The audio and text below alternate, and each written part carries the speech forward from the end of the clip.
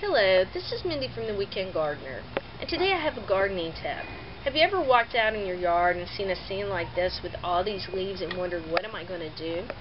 One approach is people just leave the leaves whole on the ground.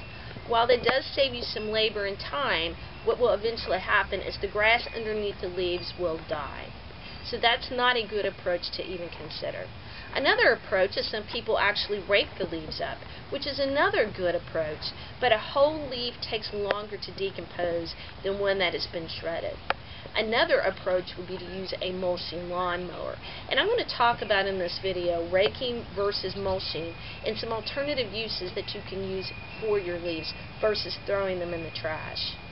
Now, raking requires a lot of manpower and keeps the leaves whole, which, as I've stated before, takes the leaves a lot longer to decompose than if they're shredded.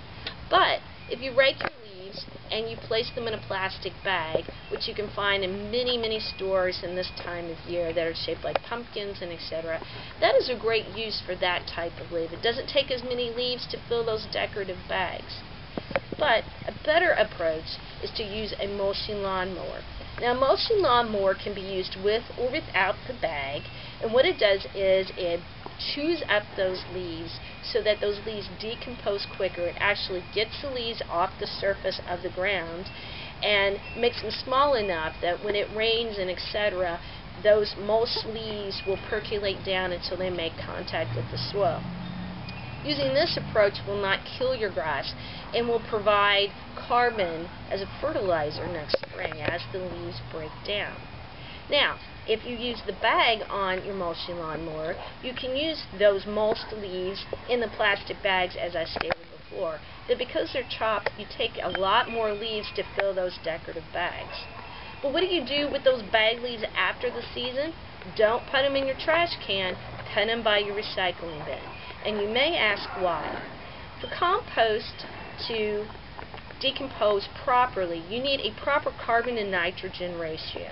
In the spring and summer, you have plenty of green material which provides the nitrogen, but you're lacking a lot of times the carbon. In the fall, the reverse is true. So these mulch leaves can provide that carbon element that a lot of composting bins lack. Also, any time throughout the season that you add kitchen scraps to your compost, you need to always make sure to bury it and or cover it with some type of mulch material, and that could be shredded newspaper, or in this example, it can be shredded up leaves.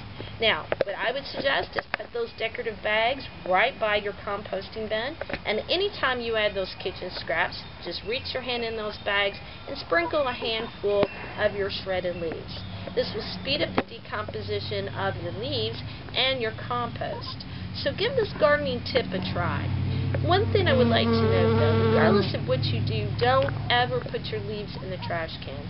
That fills up our landfills. If you have to dispose of your leaves in some form or fashion, make sure that you contact your local composting facility, and that way they can handle your shredded leaves properly.